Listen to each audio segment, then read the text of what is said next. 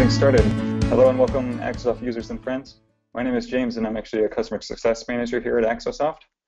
I'm happy to present another great addition to our webinar series, and really greatly appreciate you taking the time out of the day to join us. This webinar is going to be on one of those recent features added in Axosoft version 15.3 called the Release Planner. It's actually one of the most popular improvements introduced in order to really reduce time and effort it takes for planning and managing development in Axosoft. I'm joined by a colleague and friend who's actually a Scrum Master and is also on the Customer Success team. His name is Jonathan, pictured here, and will be running the content of today's webinar. In this session today, we'll be monitoring the questions posted on the GoToWebinar client and answering what we can. So really feel free to post any as they come up. And if we somehow don't get to it or something comes up later specific to your environment, feel free to contact us as always. So Jonathan, go ahead. All right, thank you so much, James. So hello, everyone. Happy Tuesday, good morning, good afternoon, or good evening from wherever you might be joining us on the globe here. So as James mentioned, my name is Jonathan. I'm here with the Customer Success team, and we wanted to present some information about how customers are currently using the Release Planner, how they're adapting that to their processes, in the hopes that it might relate to some of your own processes that you have within your own organization.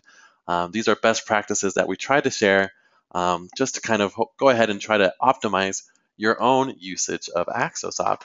So for today's agenda, so I'm going to surround the webinar around a few major ideas. The first one being, of course, the Release Planner, as we mentioned earlier, but I'm also going to touch on the burn down charts. So what is the burn down chart made of?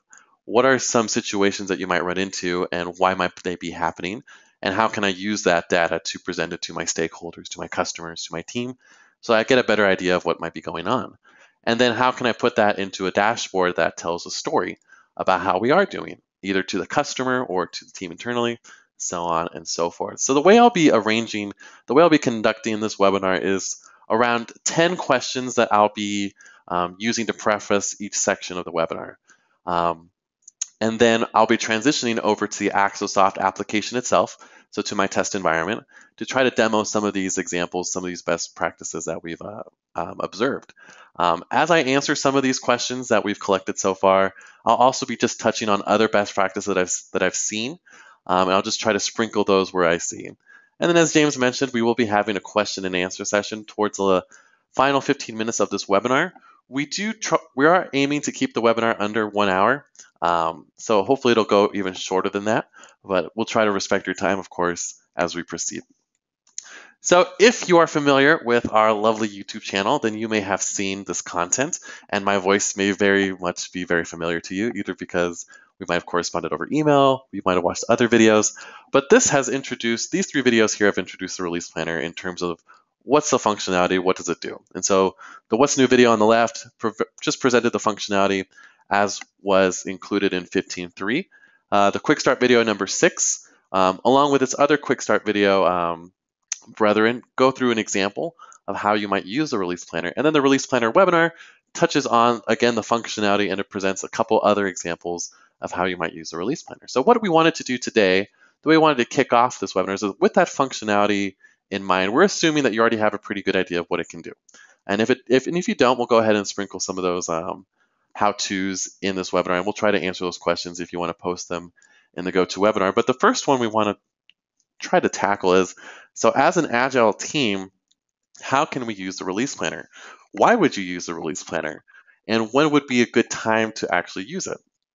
So the first question that we want to answer is, so as an Agile team, how can we use the Release Planner? So if you were part of the Scrum webinar that I had previously this year, this slide might look familiar. And so this touches on the general process that teams follow if they implement Scrum in particular. And if you're doing Agile, then there's perhaps something similar to what you may have adopted within your own organization. But typically what's happening is there's a lot of front-end work that goes into product backlog management that is managed by your product owner. And just speaking on that end, we did release a blog post today on, as a product owner, how can I use Axosoft? that might be something that might come in handy, and you can visit that on blog.axosoft.com. But at what point does the release planner become relevant for a team that is implementing agile practices? And that is right around here. So you have a planning meeting, depending on the type of iterations that you have. So are you doing sprints? Are you doing quarterly releases? Where does it make the most sense? Within your organization, there's some process that is occurring where you have the person who manages the backlog interfacing with the folks who actually will be responsible for completing the work inside of that backlog. So for determining what skill sets are necessary, what resources are necessary, basically answering these two major questions. What will get done in this iteration and how will it get done? And so typically these are two huge questions. And if typically the way folks have been trained, at least in Scrum, to do this is they set aside at least a 2-hour time box to answer these two questions between the product owner and the Scrum team, and of course the Scrum Master. And the product owner would present the product backlog to the development team so that they can evaluate it and figure out, okay, I see that you have positioned this as a top priority. Based off of what would be required to develop that, it would take this type of resource, this much time, because that's such a huge feature, we can only do so many more, even though you have outlined other items, 2, 3, and 4 that are also important, but your number one, this is the reality of your number one priority, right? And so it's a conversation that occurs. So when you are doing this, let me switch over to Axosoft. So I'm going to hop over to my release planner, which is located here on this tab. And so this would be a way that you can facilitate that release planning meeting. So you can pull up the release planner, and the product owner can go ahead and first present their product backlog. And so they can do this by selecting either the project folder where that makes sense. In this case, I have a product backlog folder selected. This is what my product owner may use to prioritize all the feature requests that come in. And I've sorted by rank. And so in this case, what you are seeing is a sprint that has already been planned. This is sprint 3. I've already assigned items out and it's already in progress. We're just looking at this after the fact that it has been planned, but it still gives you an idea of how you can sort the main workspace here, which is what you see on the left, by the rank. So it makes it really easy to just select the items that you want included in this release after you have this conversation and then drag and drop it over to the right. Okay. So based off of that, what is a best practice that we have seen is that we have seen teams estimate items before they assign it to the release. And that's the result of that conversation, right? If you're answering the question of what will be done and you also answer it how it will be done, then you have the makings of an estimate. You have an idea of how long it might take. And so you include that inside of the details of an item. So you just edit the initial estimate field. And then you can go ahead and just drag and drop that item over to the release that you're building out. The reason why this is so critical, and at least for Axosoft in particular, is that we use that initial estimate, which carries over to remaining estimate, to build your burn down charts. And so if you don't have any data there, then it becomes difficult for Axosoft to track your progress if there's no data to track in the first place. So I'll be getting to some of those situations that folks encounter when the remaining estimate is missing, for example, or when the timing of when they include those estimates might be before or well after the sprint has started. Okay, so I've talked about when you would use the release planner and why you would use it, at least from an agile point of view. The next thing I want to touch on is we've received questions about the capacity. What does it mean for an individual to have a set amount of capacity? What can I do with that with respect to some other needs that I have from the team? And so, for example, if you guys have been well versed in some of the functionality, if you've seen some of my previous videos, then you know that each user has a capacity that you set for them. And based off the number of workdays that you have selected for them, this will calculate their initial their estimate, their capacity, their individual capacity. There we go. I got the words for this release. It does not recognize any. So each release is independent of one another. And so when you set the release capacity for Sprint 3, it will assume that this resource is only assigned to Sprint 3. This is something that we might look to expand in future iterations. Keep in mind, this is the first time that we've released the release planner, so we're always looking to improve it, of course. But currently, this is what you can do with it. In terms of what an end user can do, they may not be able to set their own capacities or their own work days, but they are able to determine their vacation days, which also affects their individual capacity. And so they can do this themselves. So let's pretend that I'm Dave Williams. I can navigate to my name in the upper right corner, go to user options. And so if you're an end user and you're watching this webinar and you don't have permission to set your daily capacity or your work days, you do at the very least have the option to set your vacation days. And so Labor Day is coming up, for example, and you may want to clear out the 7th if you don't plan to work on Labor Day in this upcoming September. What this will do is it will remove the 7th from your release. So say I'm working in the next couple weeks, it will remove the 7th from the calculations, and that'll be factored into your individual capacity for this release. Okay, but let's go back to the question I positioned earlier. What happens if I have developers who, you know what, I have them in meetings as well, even though I know they are supposed to have 8 hours dedicated to writing code, they don't. It's not quite 8 hours a day. It's going to be something maybe like 6 or 5, because I have them in, maybe I have them in meetings, maybe I have them doing, perhaps they're helping out in the community by, mentoring, college students or interns. There might be events that might be going on over the next couple weeks, right? Something very local.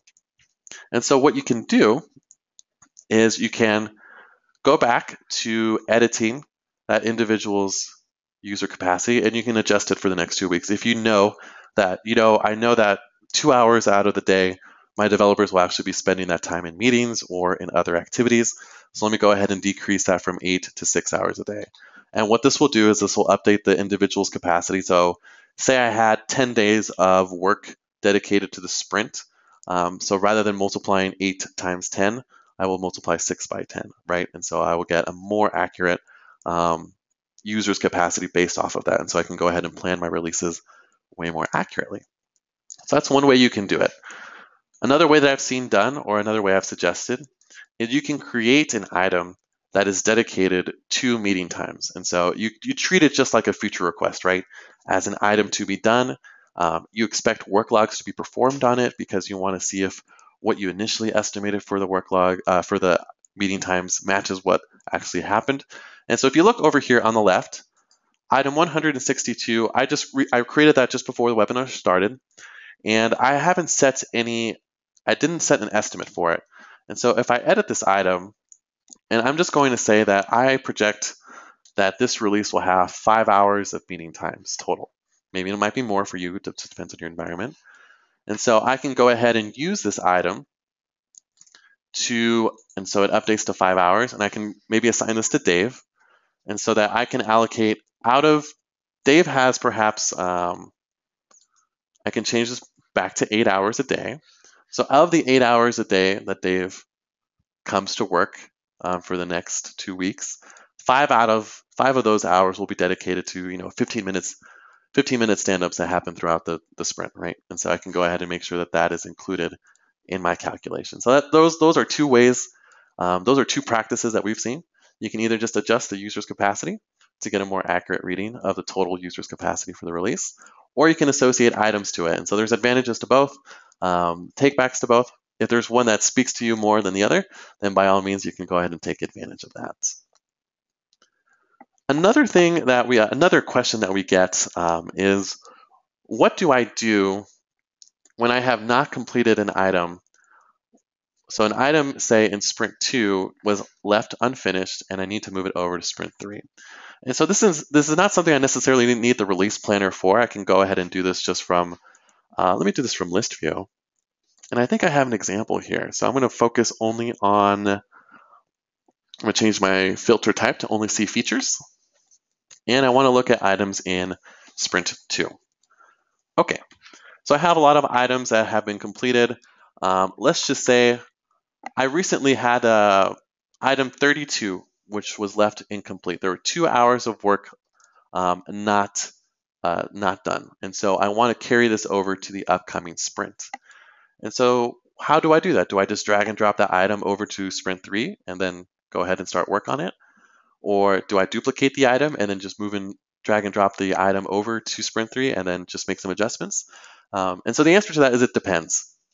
If you don't mind just dragging and dropping the item over to sprint 3 because perhaps you're just a small operation, it's really not difficult to keep track of where things have been, then perhaps you have no issue just moving that item into sprint 3. The drawback, though, as maybe some of you have discovered, is that when you do that, the release planner currently only looks at the initial estimate when it's calculating the individual's capacity. So this is something that we might look to expand in future versions of the release planner, but for the time being, this is what it does. And so if I duplicate an item, I can do a couple of things. And so in my case, I've already duplicated item 32 as item 163. And so it has the same information, same as before. And what I have done is I have updated the initial estimate from 8 hours a day to be 2 hours, 8 hours flat to 2 hours, right? I have mirrored the remaining estimate to match the new initial estimate. And the reason I do this is because when I start planning things out in the release planning meeting, I can have an accurate initial estimate for when I drag and drop those items that carried over from a previous sprint. And then a couple other advantages occur. Items that don't get completed will remain in that sprint, right? You will have a physical record. So if I leave this item, you will have item 32 is going to stay here. And whether I don't know if it's I just need it to stay here because I need it to be closed and I just need to identify that, okay, this item was never completed, just so that when I refer back to it, I know where the original came from. And when you duplicate an item, another thing does happen here. And so perhaps this is new to some of the users here, but you have access to related items. And so if you don't know what related items are just a link between two distinct items. And so this could be a bug and a feature and a ticket, a defect and a ticket, or a ticket and a feature to a feature, right? So there's several different combinations that you can use. And all it does is just creates a link between those two items. And so in my case, because I duplicated item 32 already, I have a link to item 161. And so if I click on 161, I'll be able to see the details of 161, and I can jump back and forth between other items that might be related to it as well. If you don't know where to enable related items, it's available on the details panel. I just docked it to the bottom of my screen just to get more real estate. That is something that perhaps we recommend. I prefer it that way because I get to see more. But if you want to enable it, it's available under this funnel symbol in the upper right corner of the details panel under related items. If you don't see the related items option, that may be because it is not enabled. And so if you want to enable it, you can go to the tools menu, go to system options, and you have to have the permissions to access this menu, of course. And I want to go to the details panel section and then enable the related items across whatever details panel you want it to show up on. Okay.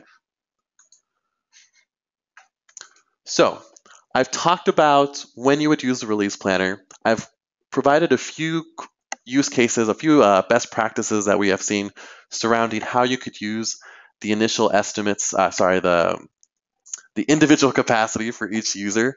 Some things that we have seen users do for rolling over items, unfinished items from a previous sprint over to the current sprint. And the last thing I want to mention on that is when you create a duplicate, the other thing that happens is that the actual duration carries over, and you have that link. So there's lots of advantages to duplicating items. The only thing we don't recommend is duplicating duplicates. That's not something we recommend just because it has a multiplier effect on the back end. So do avoid duplicating duplicates if you can. Okay. And so when do you move on from the release planner? So let's go back to the release planner. So I am accessing this release planner, after I've planned, but this is just for demonstration, right? I'm just kind of going over some of the functionality. But if you're looking to, you want to keep track of how things are going, the release planner is not the tool that you want to use to, get an idea of, when are we projected to ship, who's doing what. This is just great for planning out how things will go once things get started. But once the moment that the release starts, that people have been logging work logs, you want to move over to the dashboard, to the burn down charts, to the stand-up. And so this will represent the next portion of the webinar. So I'm going to start with a burn down chart. So burn down best practices, just some common questions that we've seen that will hopefully assist you as you go forward with your releases. And so let's hop back over to my All Items tab. And I'm going to jump now to my burn down chart. And let's do sprint 3. So you've noticed I've grouped my data. So let me ungroup it really quickly here, just so it looks pretty. So I'll say none. Okay, so this is a common message that some teams may get. You may have received this before. Work has been added to this release. Change velocity start date to when the release was added, when work was added to this release. So a couple of key things to understand. The burn down chart is comprised of the remaining estimates of, and give me one sec here. There we go. Okay, the burn down chart is just one bar that sums up the remaining estimates for all the items that are inside your release. Okay, and so in this case, I'm looking at sprint 3. I'm looking across, I've organized my data based off of workflow step, but essentially what it's doing is it says there's 218 hours remaining in this release. And if I were to total all of these items for the remaining estimate, then this will equal the 218 that I see here. Okay, so that's important to understand that today I have 218 hours. But how is it calculating the velocity? So you'll find that the velocity is very similar to, it harkens back to the days you took algebra or, back in high school or junior high. It's just using an algorithm that's very similar to slope. We've added a few things to it, of course, but you can essentially think of it as the slope of a line. And so a couple things to keep in mind. A burn down chart will only communicate useful data if the slope is negative. A negative slope is good in that it will burn down to 0. Eventually, it will hit the x-axis, right? And so it's only how fast it's traveling will it determine our projected ship date.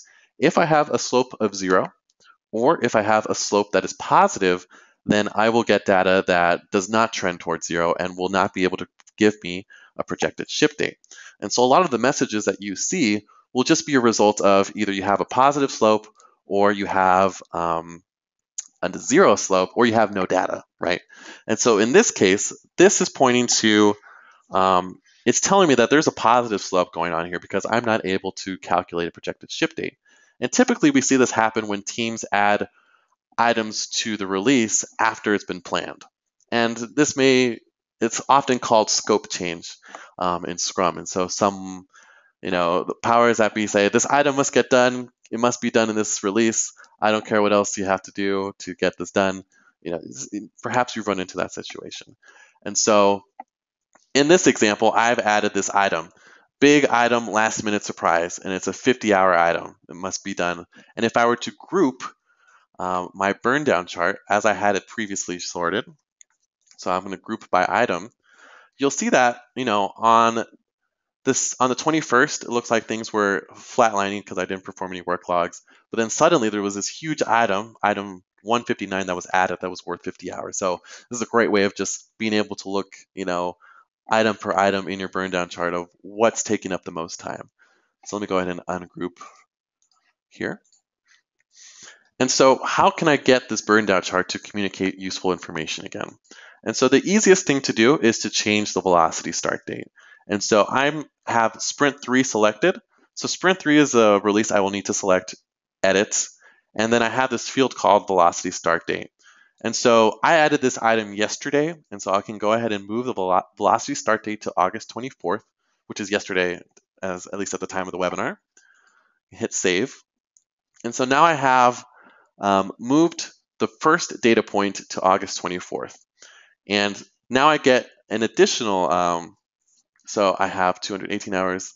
Yeah, it looks like I added work even still today, but I'm not going to be too worried about that because I'm going to log a work log that will help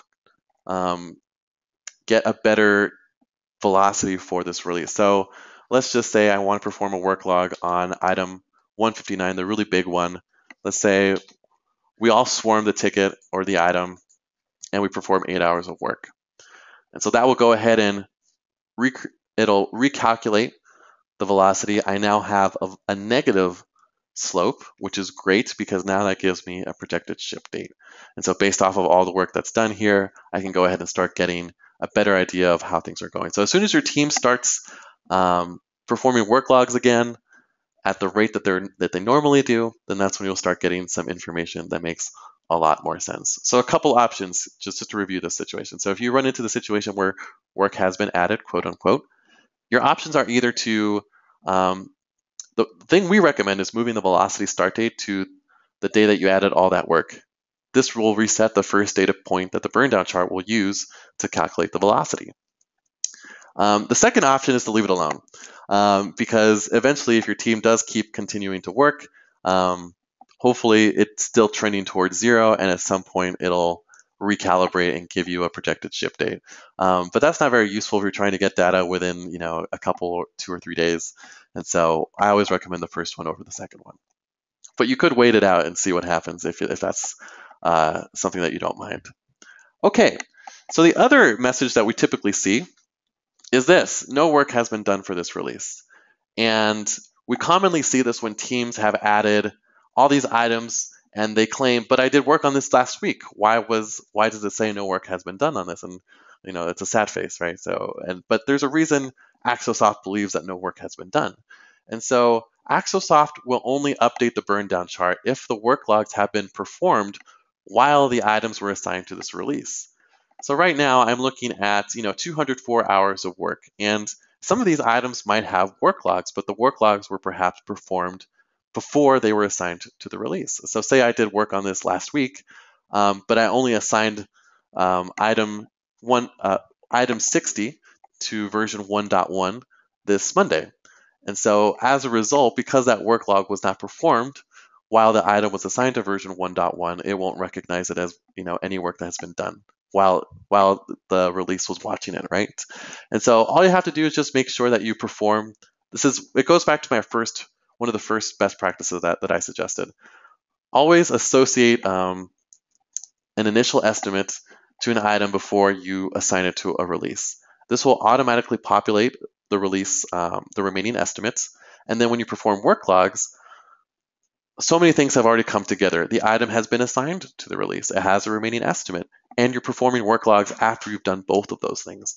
And so if you do all of that, then you'll never get this message, right?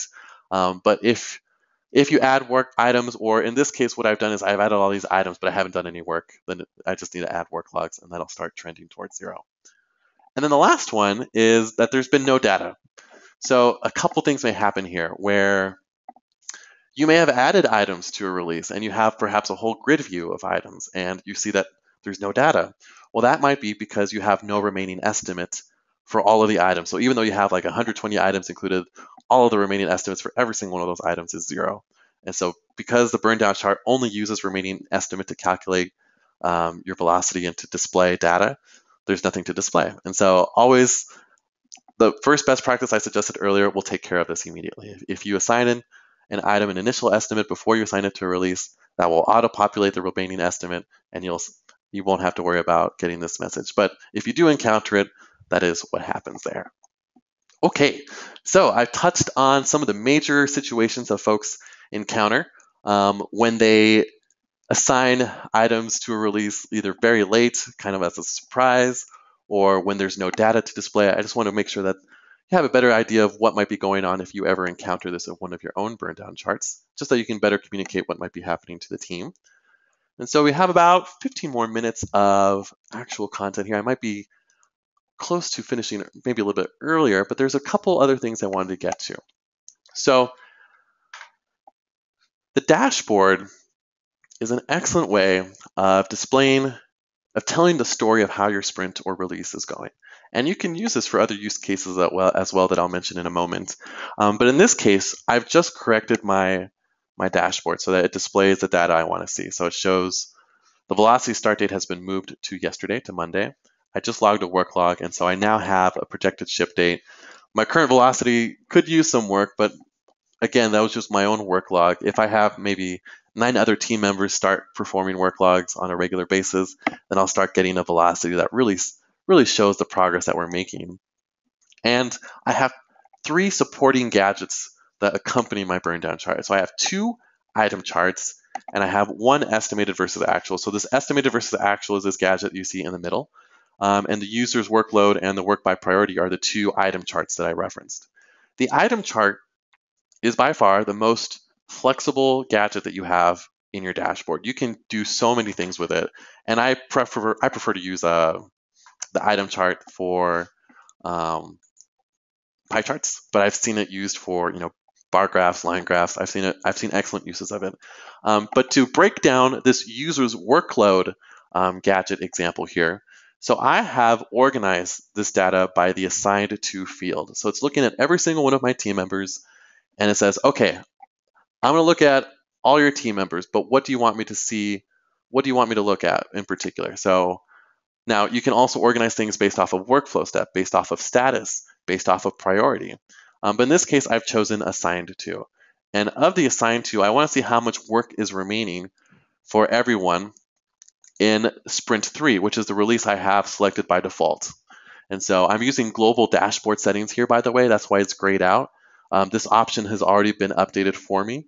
But if I wanted to, go ahead and change that myself, I can just uncheck the use global dashboard settings and customize it myself. But that's what's happening there.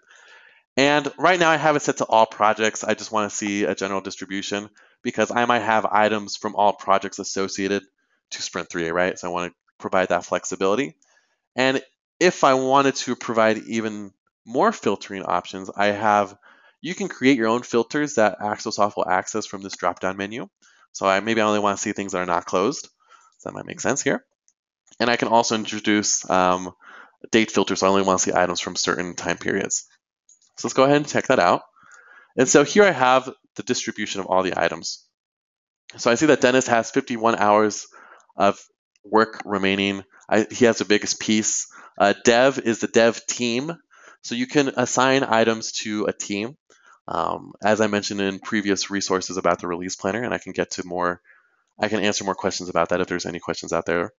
And then the other item chart does something very similar. It just organizes things by priority, but it also looks at the remaining estimate. But I can also get a count, or I can look at different different item types. And so you start to see how you can use this. I've seen folks build dashboards purely out of item charts. The best use case I've seen is help desk. And so maybe you want to see the number of items that came in today and how they were assigned to everyone. Maybe you want to see that, but over the last 7 days or over the last 30 days. That's something that we do here internally that just comes in handy just to see how is the ticket volume fluctuating, who's doing a lot of the work, or how is it being distributed. And keep in mind, you can create as many dashboards as you'd like. If you want more information about that help desk use case or just help desk in general, we do have the help desk webinar already recorded and on our YouTube channel. We also have the customer portal webinar that talks about best practices surrounding the customer portal. So that's all available on our YouTube channel, much like how this webinar will also be available on our YouTube channel. I love our YouTube channel, so I try to make the best of it. And so I try to put as much good content on there for you guys as possible. Okay, and then 2 more major things here before I transition over to Q&A here. So the daily stand-up is one excellent way that you can track on a day-to-day basis of how are things going. And so let's go ahead and look at Sprint 3, which is the one we were just on. And so how did we design the stand-up to be optimized for projector? So to be in a conference room with your team members and to throw this up on a projector. So that's what we do here. So we go ahead, since we're all located here in one location, all our developers during their daily stand-up will pull this up on a projector and they'll start the timer and answer those 3 questions that are common to the daily scrum, right? What did you do yesterday, which is represented here under the worked logged section. So they can go ahead and describe what they did. What's still on your plate, which is represented here by the assigned section. And any notes that the user leaves here, this is from their scratch pad, right? And so you can pull up your scratch pad and you can flag one of your entries for the daily scrum. And those are notes to you, right? So when they pull this up on the projector, like, oh, okay, that's what I wanted to talk about today just really quickly, so we can go ahead and get another discussion started offline. The other use case that I've seen is that folks have used this over a WebEx or a GoToMeeting. Perhaps you have a distributed team and you just want something useful for that developer meeting, that stand-up that you have over the internet. And so this would be a great way of just throwing this up on the screen share. You can just have one person share this and then start the timer and move from one person to one person on the call. So those have been two excellent uses of the daily stand-up. You can also just pull this up, if you're a project manager and you just want to take a look at how things are going, get a pulse check. You can definitely just use this to pull this up as a quick visual of how things are going for each person. We have a lot of information on the daily stand-up on another one of our webinars as well. I think it's one of the first ones we posted last year is the 14.2 release webinar, which dives into a lot of detail on the best way to use the daily scrum, as it was called back then, and now it's now called the stand-up. But I just wanted to talk on some of the best ways that you can use the daily stand-up right now. And then the last thing I want to touch on is general reporting that is available in Axosoft. So let me jump over to just a general backlog. I'm going to get rid of the release, the burn down chart. And so what is available to you in terms of just pumping out data that is stored in Axosoft? So if you're in the All Items tab, or if you're using a super tab that is able to display all items, then you have access to this All Items report. And so the All Items report will look at all your filters from that tab, and it will sort by, so in my case, I was grouped by workflow step, so it does that for me. And it totals everything per my grouping. So it's a really useful report because it just introduces these totals. But there's other options available to you as well. If you're a longtime Axosoft user, then a lot of these are just rearranged features that you're familiar with already. So for example, if you go to any one item type, so in this case, I'm in incidents or tickets, and you access that drop-down menu again, you have canned reports based off of this item type. So tickets reported by month, by week, by day, and so on and so forth. If I wanted to get reports that are based off the project folder, so I have Pure Chat selected here. So underneath the Organize panel, I'm going to navigate to the More menu, where it's right here. And I'm going to the Report section, so you have access to the project workload, the project readiness, project summary. These are reports that are available to you as well. But by far, what I recommend the most is to just use the print functionality in general. So I'm going to jump over to Card View. I have things organized. I'm going to organize it by Sprint 3. I only want to look at items on Sprint 3. And I just want to see the distribution here. And so if I were to hit the Print button, it takes that exact view, and it'll print it out in a PDF form, something that I can save to a PDF and send to someone, right? And so it's just a great way to visualize of how things are going. Preserves the color if you want. All of that is here. So the print option will preserve your filters. It will preserve whether or not you're in card view or list view, what workflow step columns, what workflow you're using. If I'm in list view, it's going to preserve the column options I have enabled. So let's say I wanted to enable another column. I'm going to do created by. And if I were to print this again, get rid of this other one. So there it is, created by. So all of that data is here and preserved. So you're only limited by the real estate of your printer paper if you wanted to print this into a hard copy. But if you wanted to send this electronically, then you of course, kind of start to see how much data you can really communicate to your team. So we have touched on lots of features here today. So I've touched on burn down best practices. I've touched on dashboard best practices. There is one more that comes to mind now that I think about it. The dashboard can be shared with non-Axosoft users. This is something I really do love sharing with customers, just in terms of like the capability that is here. And so if you've already enabled it, then you have this link icon in the upper right corner that you can use to copy the dashboard. So it looks like I need to go, if you get that same message, you need to go to your dashboard settings, which is this gear in the upper left corner, and you need to create a URL for public access. And so it's going to ask you, hey, make sure you have the API settings enabled as well, and then you can go ahead and just copy the dashboard link and share it with someone via an email. You can enable a password if it's something sensitive that you want to protect. But this is a great way of getting dashboard data over to non-Axosoft users. So maybe these are executives, maybe these are stakeholders or managers, maybe these are customers. It kind of just depends on, your environment, your organization, how you guys set yourselves up. So thank you everyone for taking the time out of your day to join us for this webinar. This concludes the Axosoft Best Practices webinar for the release planner and burn down charts, and of course some other bonus material. Thank you so much for your time and have a fantastic Tuesday.